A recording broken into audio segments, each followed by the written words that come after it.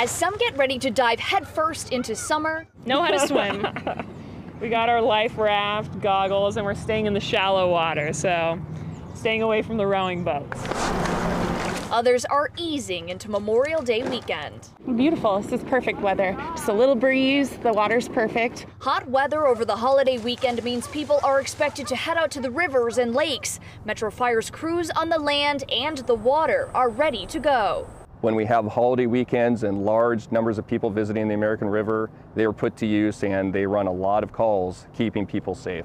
But this Memorial Day, water levels are so low, crews are keeping their boats out of the water. Some spots are too shallow for them to travel. We're in like the end of summer for most of our operations, so although we're used to it, it's abnormal for us to see it this soon.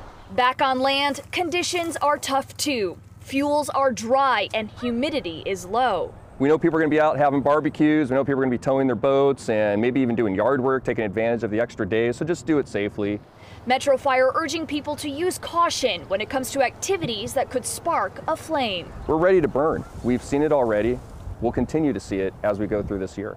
Metro Fire urging anyone using an open flame outside to be cautious, whether it's grilling or barbecuing, urging people to do that away from fields and dry grass, as well as keeping an eye on the winds. Another reminder, all fireworks, including sparklers, are off limits until the end of next month.